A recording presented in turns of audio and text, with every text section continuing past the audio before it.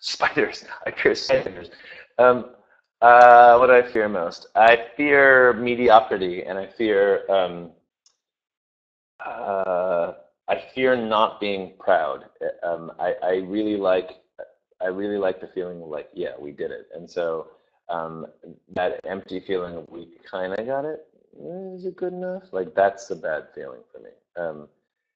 Uh, and in terms of the videos, I think it just, it means that um, we don't tend to do things that we don't think there's a high likelihood of being proud of. I realize that sounds circular, but we didn't get into this. This sort of leads to a whole different point. But people outside of this universe, I suspect that you guys get this because of the forum we're in here. We're talking about online artwork. We're talking about creative stuff making. Um, People outside this universe tend to think, you're a rock band and you did a really good job marketing yourself. Like we made the real product, music, and then we went and made the advertising product, the video. That's how the whole record industry looked at it, and that's still largely how the public looks at it. We don't see it that way at all.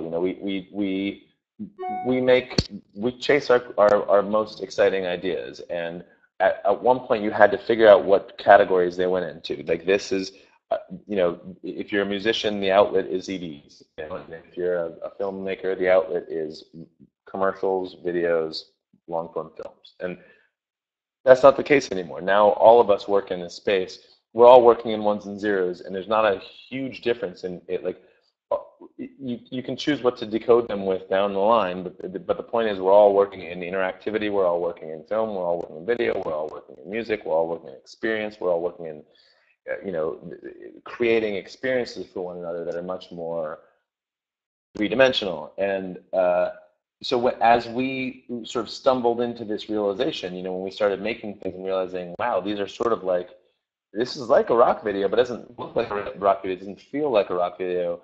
And we also realized it didn't really work like a rock video, that these videos actually, they're like an artwork we make, and we care about them the same way we care about our music and our concerts and all the other artworks we work on. And um, so we never would have gotten into that. It wasn't like, well, we need some video, so it's got to be something. It's like we make things that we're proud of, and then we only show them to people if we're proud of them. So we never, we don't start video projects that we think that we have to. We start video projects that we want to.